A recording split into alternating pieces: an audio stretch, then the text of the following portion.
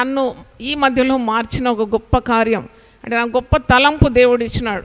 అయితే విస్తారమైన పనిపాట్లు పెట్టుకొని 20 గంటలు పనిచేస్తూ అప్పుడు నేను దేవుని ఒక ప్రశ్న అడిగినాను, దేవా మరి నాకు నీకు సన్నిహితురాలుగా ఉండాలి.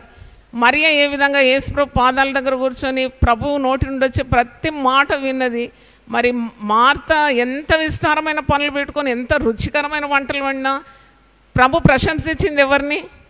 మరియనే ప్రశంసించినాడు. మరియ ఉత్తమమైన దాన్ని ఏర్పరచుకుంది, అది ఆమె యొద్ద నుండి తీసివేయబడదు. మరి మార్త అంతా ఉపచారం చేసింది, పరిచర్య చేసింది, అయినా మార్తను ప్రశంసించలేదు. పైగా అన్నాడు మరియ ఉత్తమమైనది ఏర్పరచుకుంది, కావలసినది ఒక్కటే, అది మరి ఈమె దగ్గర నుండి ఇది తీయబడదు, అవసరమైనది ఒక్కటే అన్నాడు.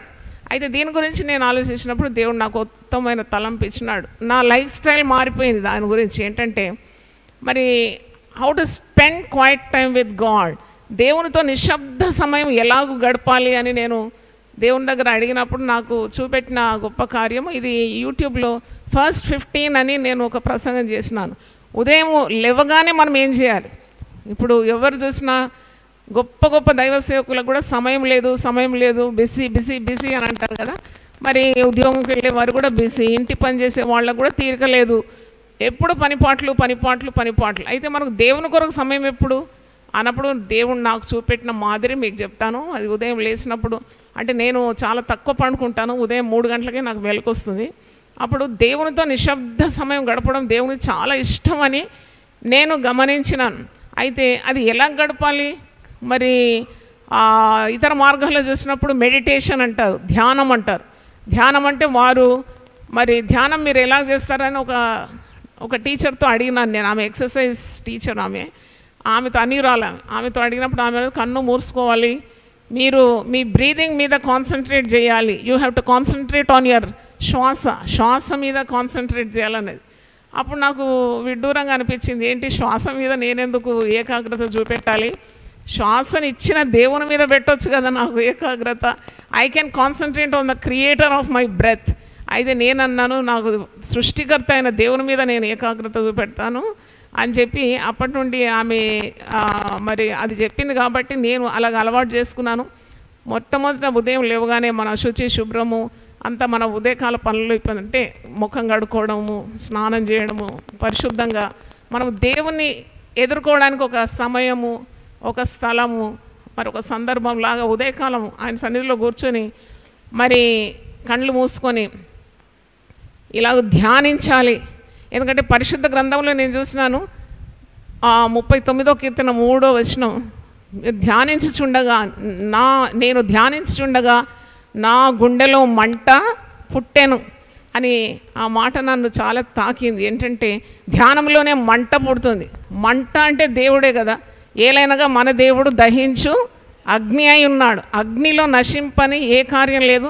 అగ్నిలో అన్ని ఆకారాలు కూడా, అంటే అది ఆయుధాలైనా ఆభరణాలైనా ఆ అగ్నిలోనే తయారవుతుంది. అంటే దేవుడు దహించు అగ్ని, ఆ అగ్ని మనలో పుడుతుంది. మనం ఎప్పుడైతే దేవునితో కనెక్ట్ అవుతామో, అది కూడా చుట్టంతా నిశ్శబ్దంగా ఉన్నప్పుడు ఆ నిశ్శబ్ద సమయంలో మనం దేవునితో లింక్ పెట్టుకోవడం అన్నమాట, కనెక్ట్ చేయడం. ఇప్పుడు ఒక సెల్ ఫోన్ మరి ఛార్జింగ్ లేకుంటే పని చేయదు కదా. ఉదయం లేవగానే మనం సెల్ ఫోన్ ఛార్జింగ్ చూస్తాం. అలాగే మనము ఎందుకు మనల్ని మనం ఛార్జ్ చేసుకోకూడదు? దేవునితో మనం ప్లగ్ అయ్యి, అంటే we keep the plug in the socket off God. దేవునిలో మనం ప్లగ్ అయి ఉంటే దేవుని నుండి మనకు రాలేనిది ఏమున్నది? మన ఊటలన్నీ కూడా ఆయనలోనే ఉంది కదా. అందుకే ఈరోజు దేవుని సేవకురాలుగా ఇక్కడ ఎంతోమంది గృహిణీలు ఉన్నారు, ఉద్యోగస్తులు ఉన్నారు, మరి మన బ్రదర్స్ ఉన్నారు, ఎన్నెన్నో పనుల పాటలు ఉంటారు. అంటే తీరిక లేదు, విశ్రాంతి లేదు, బీపీ తెచ్చుకుంటున్నారు, షుగర్ తెచ్చుకుంటున్నారు, నర్వస్ ప్రాబ్లం ఉన్నది, మరి తలకు సంబంధించిన వ్యాధులు. అంటే ఇలాంటి వ్యాధులు బాధలతో బాధపడేదానికంటే మొట్టమొదటి ఉదయం లేవగానే దేవునితో ఏకమవడం ఎంతో మంచిదని యేసుక్రీస్తు కూడా అదే బోధించినాడు. మత్తయి సువార్త 6:33లో మొదట దేవుని రాజ్యము నీతిని వెదుకుడి, అప్పుడు ఇవన్నీ మీకు అనుగ్రహింపబడం. అయితే ఇది నేను ఒక 5-6 నెలల నుండి ప్రాక్టీస్ చేస్తున్నాను. చాలామంది అన్నారు, మీ ముఖం మారిపోయింది, మీరు చాలా తేటగా కనబడుతున్నారు, చాలా రిలాక్స్డ్గా ఉన్నారు అని అంటున్నారు. మరి అయితే నా అనుభవం ఏంటంటే, ఈ మౌన సమయంలో ఏమి ధ్యానించాలి? ధ్యానిస్తే మంట పుడుతుంది. ధ్యానిస్తే దివారాత్రులు దేవుని వాక్యం ధ్యానించేవాడు నీటి కాలువల ఓరను నాటబడిన వాడై ఆకు వాడక తన కాలమందు ఫలమిచ్చు చెట్టు వలె ఉంటాడు. మరి ధ్యానించాలని యెహోషువ భక్తుని కూడా దేవుడు సెలవిచ్చినాడు, నువ్వు దివారాత్రము ధర్మశాస్త్రము ధ్యానించాలని. మరి ఏమి ధ్యానించాలి, ఎలాగ ధ్యానించాలని నేను దేవుణ్ణి అడిగినప్పుడు దేవుడు నాకు చాలా చక్కగా చంటి బిడ్డకు తండ్రి నేర్పించినట్టు నేర్పించినాడు. ఏంటంటే అది 15 అని ప్రసంగం చేశాను, కానీ దాని తర్వాత ఒక మరి 5 కూడా యాడ్ చేసి 20 సూత్రాలు మరి నేను మా సంఘంలో బోధించినాను. అదేంటంటే సియోనులో మౌనంగా ఉండుట దేవునికి స్తుతి చెల్లించుటతో సమానం. మనకు అన్నీ వచ్చు, మనకు నోరు మూసుకోవడం రాదు. అయితే కొద్దిసేపు మౌనంగా ఉండడం అసలే రాదు. ఎప్పుడు చూసినా మాటలే. ఇంకా కొన్ని సంఘాల్లో చూస్తే ఇంకెక్కువ అల్లరి. దేవుడు అల్లరికి కర్త కాడు కదా. మరి మౌనంగా ఉండడం మనకు ఎందుకు రాదని నేను అలాగ అలవాటు చేసుకున్నాను. ఉదయం లేచి మరి చాలాసేపు మౌనంగా ఉండి, అంటే ఎంటీగా కాదు, మొట్టమొదట నేను first is remembering God's favours on our life. మన జీవితంలో దేవుడు చేసిన ఉపకారాలను ఎంత మట్టుకు కావాలంటే అంత మట్టుకు నీవు ధ్యానించవచ్చు. రెండవది మరి ప్రతి ఒక్కరితో సమాధానంగా ఉండడానికి ప్రయత్నించడం. వాక్యంలో ఉంది సమాధానాన్ని వెతికి దాన్ని వెంటాడాలని. కుటుంబస్తుల్లో, బంధువుల్లో, మరి భర్త లేక భార్య, పిల్లలతో సమాధానంగా ఉండాలి. ఎందుకంటే యేసు ప్రభు సమాధానానికి కర్తయగు దేవుడు. మూడవది నేను చూసినప్పుడు యేసు రక్తం యొక్క విలువను ప్రతిరోజు ప్రతి విశ్వాసి ధ్యానించాలి. The price he paid for you. యేసుక్రీస్తు ఎంత విలువ నీ కొరకు చెల్లించినాడంటే తన విలువైన ప్రాణాన్ని, మరి తన అమూల్యమైన రక్తాన్ని మన కొరకు ధారపోసినాడు. అది మనం మర్చిపోతూ ఉంటాం. We take salvation for granted, but every day you have to know the value Jesus paid on the cross. సిలువలో నీ కొరకు కార్చిన రక్తం యొక్క విలువను ధ్యానించాలి. ఎందుకంటే ఆ రక్తం ద్వారా నీకు పాప క్షమాపణ, ఆ రక్తం ద్వారా రోగ నివారణ, ఆ రక్తం ద్వారా శాప నివారణ, ఆ రక్తం ద్వారా నీకు ప్రతి దినము నీ జీవితంలో విజయం కలుగుతుంది. తర్వాత నాలుగోది పునరుద్ధాన శక్తి గురించి ప్రతి విశ్వాసి ప్రతిరోజు ధ్యానించాలి. ఎందుకంటే యేసు ప్రభు మన కొరకు గొప్ప విజయాన్ని సాధించినాడు. మరణపు ముళ్ళును ఆయన చేసినాడు, విరిచినాడు, మృత్యుంజయుడైనాడు ఆయన. మరి ఆ యొక్క పునరుద్ధాన బలమును విశ్వాసి ప్రతిరోజు ధ్యానించాలి. ఎందుకంటే మనము చాలా కృంగిపోతాం సమస్యల్లో. యేసు ప్రభు ఒక మాట అంటాడు, ఈ లోకంలో మీకు శ్రమ కలుగును, ఆయనను ధైర్యం తెచ్చుకున్నాడు, నేను లోకాన్ని జయించి ఉన్నాను. మరి అంత విజయశాలి యేసు ప్రభు అన్నిటినీ జయించినాడు కదా. ఆ జయం గురించి ధ్యానిస్తాను. తర్వాత పరిశుద్ధాత్మ శక్తి గురించి ధ్యానిస్తాను. మీరు 2 నిమిషాలు లేక 3 నిమిషాలు ఈచ్ ఐటమ్ ధ్యానించినా మీకు ఎక్కడ లేని ఛార్జింగ్ వచ్చేస్తుంది. కొన్నిసార్లు అయితే నాకు గంతులు వేయాలనిపిస్తుంది, అంత ఫిల్ అయిపోతాను నేను దేవుని సన్నిధితో. అయితే దేవుని సన్నిధితో మనం నింపబడడం చాలా ముఖ్యం. మోషే ఏమన్నాడు, నీ సన్నిధి నాతో రాకుంటే నేను ఇశ్రాయేళ్లను తీసుకొని వెళ్ళలేను. అందుకే సన్నిధి చాలా అవసరం. ఈ ధ్యాన సమయంలో దేవుని సన్నిధితో విశ్వాసం నింపబడుతున్నాడని నేను గ్రహించినాను. మళ్ళీ పరిశుద్ధాత్మ శక్తి ఐదోది, అది పరిశుద్ధాత్మను దేవుడు మనకిచ్చిన గొప్ప వరం. యేసు ప్రభు ఈ లోకం నుండి తండ్రి యొద్దకు వెళ్ళినప్పుడు వాగ్దానం చేసిన తండ్రి వాగ్దానం చేసినాడు, నా ఆత్మను మీ మధ్యలోకి పంపిస్తున్నాను. అయితే పరిశుద్ధాత్మ మీ మీదకి వచ్చినప్పుడు మీరేం పొందుకుంటారు? శక్తి పొందుకుంటారు. ఆ శక్తి గురించి నేను ధ్యానిస్తాను. తర్వాత పైకి చూడడం, అది నేను గమనించిన విశ్వాసం ఎప్పుడు కూడా ఈ లోకాన్ని చూస్తారు. ఆ భక్తులు కానీ సేవకులు కానీ ఎప్పుడు ఈ లోకంలో ఎలా బ్రతకాలి, అదేలాగు ఇదేలాగు అంటే ఐహిక విచారం. ఎప్పుడు ఈ ఐహిక విచారం విశ్వాసులకు ఉండదు. అయితే మరి పై చూపు, తర్వాత నెక్స్ట్ దహించు అగ్ని, అది చాలా పనిచేస్తుంది విశ్వాసి హృదయంలో మదిలో. అదేంటే God is a consuming Holi fire. అంటే ఇప్పుడు మనకు చిక్కులు, మరి వ్యధలు, రోగాలు, ఇబ్బందులు, మరి భయాలు ఇలాంటివి వచ్చినప్పుడు దేవుడు దహించు అగ్ని అని మర్చిపోకూడదు. ఎందుకంటే నేను 1000 నామములు రాసినాను, 5 సంవత్సరాలు కష్టపడినాను వెతికి 1000 నేమ్స్ ఆఫ్ గాడ్. అయితే దాంట్లో మొట్టమొదటిది నేను పెట్టింది దహించు అగ్ని. ఎందుకంటే నీ ప్రతిదీ కూడా కాల్చివేయడానికి మరి దేవుడు అగ్ని అయి ఉన్నాడని ధ్యానిస్తాను. అంతలోపల నాకు చాలా శక్తి వచ్చేస్తుంది. తర్వాత మరి 3 కార్యాలు విశ్వాసులకు చాలా ప్రాధాన్యమైనది. అదేంటంటే విశ్వాసము, నిరీక్షణ, ప్రేమ. ఈ 3 గురించి ధ్యానిస్తాను. ఎందుకంటే విశ్వాసం లేకుండా దేవునికి ఇష్టలై ఉండుట అసాధ్యం. నీతిమంతుడు విశ్వాసం మూలం బ్రతుకుతున్నాడు కాబట్టి విశ్వాసం కావాలని అడుగుతాను. తర్వాత నెక్స్ట్ నిరీక్షణ. విశ్వసించినది ప్రార్థన ద్వారా పొందిన తర్వాత నిరీక్షణతో పని లేదు. కానీ పొందేంత వరకు మనకేం కావాలి? నిరీక్షణ కావాలి. ఎన్నెన్నో ప్రార్థనలు చేస్తావు, నిరీక్షణ కలిగి ఆ ప్రార్థన యొక్క జవాబు కొరకు మనం వేచి ఉండాలి. తర్వాత ప్రేమ లేకుంటే నేను వ్యర్థుడను. అన్నీ ఉండి ప్రేమ లేకుంటే వ్యర్థుడను. కాబట్టి నన్ను ద్వేషించిన వాడిని కూడా ప్రేమించడానికి, నా శత్రువులను ప్రేమించడానికి, నన్ను హింసించిన వాడిని కూడా ప్రేమించడానికి నాకు ప్రేమ నా గుండెలో నిండుగా దయచేయమని ప్రార్థిస్తాను. ఎందుకంటే యేసు ప్రభుకు మరో పేరేంటి? ప్రేమాస్వరూపి. ప్రేమ లేనికుంటే వ్యర్థుడు అని పౌలు భక్తుడు అంటున్నాడు కదా, 1 కొరింథీ 13వ అధ్యాయంలో. తర్వాత నేను అడిగేది ఏంటంటే జ్ఞానం అడుగుతాను. కార్యసిద్ధికి జ్ఞానమే ప్రధానం. జ్ఞానం లేకుంటే మనం ఎక్కడ కూడా మరి విజయం సాధించలేము. కాబట్టి జ్ఞానం అడుగుతాను. దేవునికి చాలా ఇష్టమైంది జ్ఞానం అడగడం. మీలో ఎవరికైనా జ్ఞానం కొదువు ఉంటే అడుగుమన్నాడు, ధారాళంగా ఇస్తానన్నాడు. తర్వాత నేను బలం అడుగుతాను. అన్నీ ఉండి జ్ఞానం ఉండి బలం లేకుంటే మనకు ఏ ప్రయోజనం లేదు. కాబట్టి గొప్ప కార్యాలు, వీర కార్యాలు, సాహస కార్యాలు చేయాలంటే ఆ శారీరకమైన బలం కావాలి, ఆత్మలో బలం కావాలి. కాబట్టి బలం అడుగుతాను. బలము దేవుడు తప్పకుండా ఇస్తాడు. తన బిడ్డలకు బలము ఇవ్వడా? తప్పకుండా ఇస్తాడు. ఆయన రాజులకు బలం ఇస్తే అభిషక్తులకు అధిక బలం ఇస్తాడంట. ఒకసారి గట్టిగా చప్పట్లు కొట్టి దేవుని స్తుతిద్దాం. హల్లెలూయా. రాజులకు ఆయన బలం ఇస్తే అభిషక్తులకు ఆయన అధిక బలం ఇస్తాడు. ముదిమి వచ్చి వరకు ఎత్తుకుంటాడు. వృద్ధాప్యంలో కూడా బలం ఇస్తాడు. నేను ఇక్కడ ప్రసంగం చేస్తానని అనుకోలేదు. నిలబెట్టుటకు ఆయన శక్తి గలవాడు. దేవునికి స్తోత్రం. మరి జ్ఞానము, బలము. తర్వాత ఇంకో 3 అడుగుతాను ఏంటంటే నేను ప్రతిరోజు వాక్యాన్ని పఠించాలి. ఎందుకంటే వాక్యమే దేవుడు. నేను ఇప్పుడు చెప్పేవన్నీ కూడా most important factors a believer should ask God. వాక్యము అన్నీ చాలామంది చాలా ప్రసంగాలు చేస్తారు కానీ వాక్యం చదవరు. ఆ చెప్పిందే చెప్పి అరిగిపోయిన రికార్డ్ లాగా మరి ఒత్తులే నాకు దేవుని సన్నిధిలో నిలబడగానే దేవుడు ఇస్తాడనే ఒక ధీమా. అలా కాదు, వాక్యాన్ని పఠించాలి. నేను ఎప్పుడు దేవుణ్ణి అడుగుతాను. అది పాత నిబంధన కానీ క్రొత్త నిబంధన కానీ అదంతా అర్థం అవడానికి నాకు శక్తి ఇచ్చి నేను బాగా వాక్యము భక్షించాలి. నేను భక్షించి నిలబడాలి ప్రకటించడానికి. నరపుత్రుడా నువ్వు చక్కగా నిలబడు, నేను నీతో మాట్లాడతానన్నాడు. ఈ పుస్తకం నేను ఏం చేయమన్నాడు? భక్షించమన్నాడు. అయితే దాని కొరకు నేను అడుగుతాను వాక్యం. తర్వాత మరి ప్రార్థనా జీవితం కావాలి. మనం ఎప్పుడు కూడా దేవుని సన్నిధిలో మరి దేవుని కన్నులు ఎప్పుడు కప్పలేం కదా. ప్రజల ముందు చాలా భక్తిగా అనిపించినా మన జీవితం సరిగా లేకుంటే అది ప్రజల్లో కూడా ఒకలాంటి అభిషేకం ఉంటుంది కాబట్టి వారు కనిపెడతారు. అది అలాంటివి దేవుని దగ్గర చెల్లవు. కాబట్టి తప్పకుండా మరి ప్రార్థనా జీవితం చాలా అవసరం.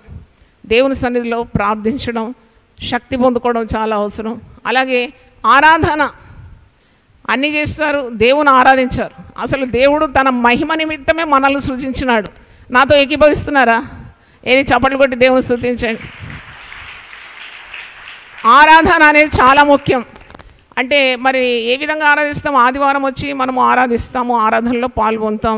వారమంతా దేవుడు మనల్ని కాపాడినందుకు దేవుని స్తుతిస్తున్నాం. కానీ ఇండివిజువల్ ఆరాధన ఎలా చేయాలి అంటే ఉదయకాలం లేస్తే తప్పకుండా చాలా సమయం ఉంటుంది. చూడండి, నాకున్నది 24 గంటలు, మీకు కూడా 24 గంటలే ఉంది కదా. నన్ను దేవుడు మరి చాలా ప్రేమించి 30 గంటలు ఇచ్చాడు, ఇవ్వలేదు. అదే 24 గంటలు. You can make very good use of the 24 hours. అయితే ఆరాధన అంటే నేనైతే ఒక పాట పాడేస్తాను. పాట మరి రాగం ఉంటేనే పాడాలనా? ఏం లేదు, దేవుడు మనకు స్వరాన్ని ఇచ్చినాడు కాబట్టి దేవుని స్తుతిస్తూ ఒక పాట పుస్తకం తీసుకొని పాట పాడడం, ఆ దేవుని సన్నిధిని మన కుటుంబంలోకి దింపుతున్నాం అన్నమాట. వాక్యము, ప్రార్థన, ఆరాధన. ఇప్పటికి 15 అయిపోయింది. 15 అయిన తర్వాత మళ్ళీ నేను ఇంకొక యాడ్ చేశాను 5. అది పరిశుద్ధాత్మ ప్రేరణ ద్వారా. క్రమము, చెప్పండి ఆ మాట. మాట్లాడతలేరు మీరు. క్రమము. చూడండి, చాలామంది జీవితంలో మనం చూస్తాం, కొందరు భక్తుల జీవితంలో చూస్తాం, సేవకులని వారి జీవితంలో చూస్తాం, క్రమం ఉండదు. కానీ యేసు ప్రభు ఒక మాట అంటాడు మత్తయి సువార్త 7వ అధ్యాయంలో, మేము ఇది చేసాం, అది చేసాం, దయ్యాలు నిలగొట్టాం, భూతాలు నిలగొట్టాం, చచ్చిన వారిని లేపినాము, నీ పేరట మేము ప్రవచించినామంటే ఒక మాట అంటాడు. ఏమంటాడు? అక్రమము చేయవారులరా మీరు నా యుద్ధ నుండి పొండి, నేను మిమ్మను ఎరుగనంటాడు. అంటే క్రమం అనేది పరలోకంలో మొట్టమొదటి డిసిప్లిన్. అది order is the first discipline in heaven. పరలోకంలో అంత క్రమం ఉంటుందని నేను ఒక భక్తుడు రాయడం చదివినాను. అంటే ఆ క్రమం మన జీవితంలో ఉండాలి. అందుకే మొట్టమొదటి లేవగానే నా బెడ్షీట్ మడిచేస్తాను. బెడ్షీట్ మడడం అలవాటు చేసుకున్నాను. ఎందుకంటే క్రమం మొట్టమొదటి అడుగు. చాలామంది పడకలు చూస్తే ఆ బెడ్షీట్లు, ఆ తల బెత్తలు, అటు ఇటు, అక్కడ దేవుని సన్నిధి దిగదు, దయ్యాలే దిగుతాయి. కాబట్టి క్రమం అనేది చాలా ఇంపార్టెంట్. నెక్స్ట్ ధైర్యం అడుగుతాను. ఎందుకంటే ఏ పని చేయాలన్నా కానీ కావాలి, ఏం కావాలి? ధైర్యం కావాలి. నీతిమంతులు సింహం వలె ధైర్యంగా ఉంటారు. చప్పట్లు కొట్టి దేవుని స్తుతించి హల్లెలూయా. పిరికి వారు పరలోక రాజ్యము చేరరు. పిరికి వారు ఎలాగూ ఎక్కడ పడతారో అని ప్రకటన గ్రంథం 21:8 ఉంది. ఆ నరకంలో పడే జాబితాలో మొట్టమొదటి ఎవరు ఉన్నారు తెలుసా? పిరికి వారే ఉన్నారు. అట్టి పిరికితనం నా జీవితంలో ఉండకూడదని ప్రార్థన చేస్తాను. ఇప్పుడు ఎన్ని అయినాయి? 17 అయింది. తర్వాత పరిశుద్ధత అడుగుతాను. ఎందుకంటే పరిశుద్ధత లేకుండా దేవుని ఎవడు చూడలేడు. No one can see God without holiness. ఆ పరిశుద్ధత నేను అడుగుతాను. తర్వాత ఇంకా 2 చురుకుతనం అడుగుతాను. ఎందుకంటే ప్రభువా, నాకు నా శరీరం కొద్దిగా, నేను ఆహారానికి కొద్దిగా దూరంగా ఉండి నీకు దగ్గరగా ఉండి నా శరీరం అధిక బరువు కాకుండా తిండిపోతనంతో ఉండకుండా make my spirit and body light so that I can enjoy your presence of God. అలాగూ చురుకుతనం అడుగుతాను. ఇంకా మీరు లాస్ట్ పాయింట్ మీరే చెప్పండి. మీరేం కోరుకుంటున్నారు? ఏం అడగాలనుకుంటున్నారు? సంతోషం అడుగుతాను. ఎందుకంటే ఎన్ని బాధలు, దుఃఖము, ఎన్ని భయాలు, అవన్నిటినీ ఓవర్కమ్ చేయడానికి, అంటే మరి పరిశుద్ధ గ్రంథంలో ఉంది, వీటన్నిటి మీద నీకు అత్యధికమైన విజయాన్ని ఇస్తాను. సంతోషం గల మనసు దేహానికి చాలా ఆరోగ్యం. ఆత్మఫలంలో ఒకటి సంతోషం. అంటే సంతోషం గల ముఖం చూడాలని మనకు అనిపిస్తుంది. మరి భక్తిహీనుడు ముఖం ఎప్పుడు ఏం చేస్తాడు? మార్చుకుంటాడు. విశ్వాసుల ముఖం కూడా అలాగే సంతోషంగా ఉండాలి. ఆ సంతోషం నా జీవితంలో ఎప్పుడూ తెచ్చి, ఏమున్నా ఏమి లేకున్నా, మరి నన్ను ఎవరైనా పొగిడినా పొగడకున్నా, నాకు మరి కలిమిన్నా లేమున్నా నాకు సంతోషం కావాలని నేను అడుగుతాను. ఎన్నైనా మొత్తం 20 అయిందా? హల్లెలూయా. సంతోషం ఉంటే గట్టిగా హల్లెలూయా చెప్పండి. హల్లెలూయా. మరి 20 రాసుకోండి, అడగండి. ఉదయకాలం దేవుని సన్నిధిని దింపుకోండి. God's presence is very important for a believer. మీరు అనుకుంటారు వెండి, బంగారం, బంగ్లాలు, లేకపోతే భూములు, ఆస్తులు కావు. విశ్వాసికి కావాల్సింది దేవుని సన్నిధి. ఆయన సన్నిధిలో పర్వతములు మైనం వలె కరిగిపోతుందట. ఆయన సన్నిధిలో బలం ఉన్నది, సౌందర్యం ఉంది, ఘనత ఉంది, ప్రభావం ఉన్నది. ఆయన సన్నిధిలో సంపూర్ణమైన సంతోషం ఉంది. ఆయన కుడి చేతిలో నిత్యమైన సుఖం ఉన్నది. దేవుడు మనల్ని అందరినీ దేవుని సన్నిధితో నింపునుగాక. అందరూ ఒకసారి లేచిన పడితే చిన్న ప్రార్థన చేస్తాను. నాయనా, నీ సన్నిధి మాకు ఇచ్చినందుకు వందనాలు చెల్లిస్తున్నాం. నీ సన్నిధి దింపినందుకు వందనాలు చెల్లిస్తున్నాం ప్రభువా. నీ సన్నిధిలో కరిగిపోయింది, లయం కానిది ఏది లేదు నాయన. నీకు స్తోత్రం. మా జీవితాల్లో నీ సన్నిధి కావాలి ప్రభువా. మాకు వెండి వద్దు, బంగారం వద్దు, డబ్బులొద్దు, బంగ్లాలొద్దు నాయన, ఆస్తిపాస్తులు వద్దు ప్రభువా. నీ సన్నిధి మాకు చాలు తండ్రి. ఆనాడు నువ్వు శరీరధారిగా ఉన్నప్పుడు నీ సన్నిధిలో రోగులను, అనేక వ్యాధులతో ఉండేవారిని, దయ్యములు పట్టిన వారిని అయినా మరి ప్రభు, అలాంటి వారిని పాదముల యొద్ద పడేసినప్పుడు నువ్వు అందరినీ స్వస్థపరిచినావు తండ్రి. వారి సంకటాలన్నీ కుదిర్చినావు ప్రభువ. నీ సన్నిధి మా జీవితంలో కావాలని మేము కోరుకుంటున్నాము. ఆనాడు మోషే అంటున్నాడు, నీ సన్నిధి రానియడల నేను ఈ లక్షలాది ప్రజలు నేను తీసుకొని వెళ్ళలేను. అవును తండ్రి, నా సన్నిధి నీకు తోడుగా వచ్చిన నువ్వు మాట ఇచ్చినావు ప్రభు. నాయనా, మా అందరితో నీ సన్నిధి కావాలి. అది కుటుంబమే కానీ, సన్నిధే కానీ, సంఘమే కానీ ప్రభువా, మరి ఏ వృత్తిలో ఉన్నా ప్రభువా నీ సన్నిధి ఉంటే మాకు బలము, సౌందర్యము, ఘనత నైనా మాకు లభిస్తుంది కనుక నీకు స్తోత్రం. నీ సన్నిధిలో తండ్రి సంపూర్ణమైన సంతోషం ఉంది నాయన. నీ కుడి చేతిలో నిత్యమైన సుఖం ఉంది. ఆ సన్నిధి లేకుండా మేము ఏం చేసినా వ్యర్థం వ్యర్థం వ్యర్థం ప్రభువా. ఆ సన్నిధితో ప్రతి ఉదయం మేము ఏ విధంగా నింపుకోబడాలో ఆ నిశ్శబ్ద సమయం గురించి నీ దాసరాల ద్వారా మాట్లాడినావు తండ్రి. నీ సన్నిధి వెతికినాను తండ్రి. నువ్వు నాకు ప్రత్యక్షమైన నీ స్వరం నాకు వినిపించి ఇలాగ చేస్తే ప్రతి ఉదయం నీకు దేవుని సన్నిధి ఉంటుందన్నావు ప్రభువా. నీకు వందనాలు చెల్లిస్తున్నాను తండ్రి. నీకు స్తోత్రం. నీ సన్నిధిలో మాకు ఎంత సంతోషం ప్రభువా. ఎన్ని కార్యాలు మాతో మాట్లాడతావు తండ్రి. ఈ లోకంలో మేము గజిబిజితో మా జీవితాలు నింపుకుండా తండ్రి, ఏవేవో నీకు విరుద్ధంగా ఉన్న కార్యాలతో మేము చెత్త చెదారంతో నింపుకోకుండా దహించు అగ్నివలెనైనా ఆ వ్యర్థమైనవన్నీ కూడా కాలిపోనుగాక. నాయన అవన్నీ కూడా కాల్చి భస్మం చేసి ఏది ఉత్తమమైందో, ఏది ఘనమైందో, ఏది నీకు ప్రీతికరమైందో ప్రభువా, ఏది మాకు అవసరమో అవి మేము ఎంచుకోవడానికి సహాయం దయచేయండి. మరి ఉత్తమమైన దాన్ని ఏర్పరచుకుంది, అవసరమైనది ఒక్కటే అని సెలవిచ్చినావు నాయన. అది ఆమె యుద్ధ నుండి తీసివేయబడింది అన్నావు ప్రభువా. మేము ఎన్ని చేసినా నీ యొక్క ప్రశంస లేకుంటే ఏమి లాభం తండ్రి. బలానమ్మకమైన మంచి దాసుడా, బలానమ్మకమైన మంచి దాసురాలని మమ్మల్ని పిలవబోతున్నావు తండ్రి. నీకు స్తోత్రం. ఈ యొక్క లోక మాలిన్యం మాకు అంటకుండా కాపాడమని ప్రార్థిస్తున్నాము ప్రభువా. ఈ వక్ర జనం మధ్యలో మేము జీవవాక్యం పట్టుకొని జ్యోతుల వలె ప్రకాశించడానికి మాకు సహాయం దయచేయండి. నేను అయ్యగారిని ఆరోగ్యంతో ఉంచండి ప్రభువా. దీర్ఘాయుస్సు దయచేయండి. దీర్ఘాయుస్సుతో పాటు మంచి ఆరోగ్యము, గొప్ప అభిషేకం ఇచ్చి మీరు నిలబెడుతున్నందుకు వందనాలు చెల్లిస్తున్నాను. పాస్టమ్మ గారు ఎంతో కృషి చేస్తూ ఉంటారు నాయన. పాస్టమ్మ గారిని ప్రత్యేకంగా మీరు ఆరోగ్యంతో ప్రభువాని అభిషేకంతో నింపి నడిపించమని కోరుతున్నాను. ఆయన వృద్ధాప్యంలో ఉన్న అమ్మమ్మ గారికి ప్రార్థిస్తున్నాను. ఆమె కూడా మంచి ఆయుస్సు ఇచ్చినారు నాయన. మా అందరి కొరకు విజ్ఞాపన చేస్తుంది. ఆమెను చూడడానికి నేను ప్రత్యేకంగా వచ్చి ఉన్నాను నాయన. మరి ఆమె ప్రభువా నీకు ఎంతో సన్నిహితురాలు. మరి ఆ తల్లిని ఇంకా మీరు కాపాడుతున్నందుకు వందనాలు చెల్లిస్తున్నాను. అలాగే తండ్రి పాస్టర్ గారి కుటుంబ సభ్యులందరినీ దీవించండి. అరుణ గారి కుటుంబాన్ని దీవించండి. భాను గారి కుటుంబాన్ని దీవించండి. మరి సువర్ణ గారు నీ సన్నిధికి చేరుకున్నారు. గాయపడిన ఈ కుటుంబాన్ని గాయం కట్టుమని ప్రార్థన చేస్తున్నాను. ఇక్కడ ఉన్న విశ్వాసులందరి తల మీద నీ పరిశుద్ధమైన శక్తిగల హస్తం ఉంచి వారిని ఆత్మతో నింపి వారి కుటుంబాల్లో ఉన్న అవసరతలు అక్కర్లన్నీ తీరిపోనుగాక అని ప్రకటిస్తున్నాను ప్రభువా. వారి బంధకాలన్నింటి నుండి విడుదల దయచేయమని ప్రార్థిస్తున్నాను. వారి ప్రార్థనలో మీరు జవాబు దయచేయమని ప్రార్థిస్తున్నాను తండ్రి. నీకు స్తోత్రం తండ్రి. మరి ఇక్కడున్న కార్యాలన్నిటికీ నీ యొక్క తండ్రి గొప్ప కాపుదల దయచేయమని ప్రార్థిస్తున్నాను నాయన. నీకు స్తోత్రం. నాకు మరి చెరియన్ గారికి మీరు ఈ మంచి అవకాశం కల్పించినందుకు నీకు స్తోత్రం. నేను అనుకోలేదు, నేను రావాలని కూడా మరి నాకు తెలియదు. కానీ ప్రభువా నీ చిత్తమైంది ఈరోజు నీ సన్నిధిలో నిలబడి నీ ప్రజలతో కొన్ని మాటలు మరి వారికి జ్ఞాపకం చేయడానికి దీనదాసురాలు నాకు ఇచ్చిన తరుణం కొరకు నీకు స్తోత్రం. మరి మేము ఎక్కడున్నా కానీ నీ కొరకు ప్రకాశించడానికి మాకు సహాయం దయచేయమని నీ పరిశుద్ధాత్మను మందరి మీద కుమ్మరించమని ప్రార్థిస్తున్నాను. అయినా అంత్యకాలంలో నీ యొక్క ఆత్మను సర్వజనుల మీద కుమ్మరిస్తానన్నావు. ఇంకా సువార్త వినని వారి కొరకు ప్రార్థిస్తున్నాను. మా మధ్యలో తండ్రి ఆదివాసుల మధ్యలో మరి సేవ చేస్తున్న ప్రత్యేకంగా మరి జోయల్ కొరకు అయినా మరి స్వాతి కొరకు ప్రార్థిస్తున్నాను. తమ యవన కాలమును నీ కొరకు సమర్పించుకున్నారు ప్రభువా. ఎవరు వెళ్ళలేని చోటికి వెళుతున్నారు, మిషనరీస్ తయారు చేస్తున్నారు. ఆ బిడ్డలను అత్యధికంగా దీవించండి. వారికి సంతానం ఇచ్చి ఆశీర్వదించండి.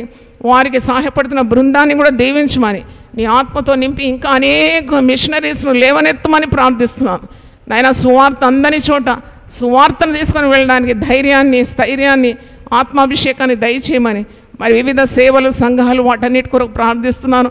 మేము చివరి రోజుల్లో ఉన్నాము. భయంకరమైన దినాలనైనా మరి పిల్లలు మాట వినని రోజులనైనా ధిక్కారం చూపెడుతున్న దినాల్లో ప్రభువా సాతానుడు మా బిడ్డలను ఎవరిని కూడా అపహరించకుండా మా కుటుంబాల్లో ఉన్న ప్రతి చిన్న బిడ్డను కూడా కాపాడాలని ప్రార్థిస్తున్నాను.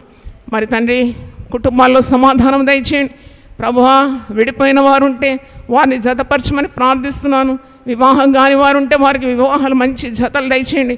కనని గర్భంలో ఉంటే తాకండినైనా నువ్వు సంతానం కలగజేసే దేవుడమై ఉన్నావు. ఉద్యోగాలు లేకుంటే మంచి శ్రేష్టమైన ఉద్యోగాలు మీరు దయచేయండి మాకు ప్రభువా. నీవు ఆశీర్వదిస్తే అది ఎన్నటెన్నటికీ ఆశీర్వాదం. చేతులెత్తి ప్రతి ఒక్కరిని ఆశీర్వదించమని ఇది నా ప్రార్థన మీరు అంగీకరించమని యేసు పరిశుద్ధ నామములో అడుగుతున్నాను తండ్రి. ఆమేన్.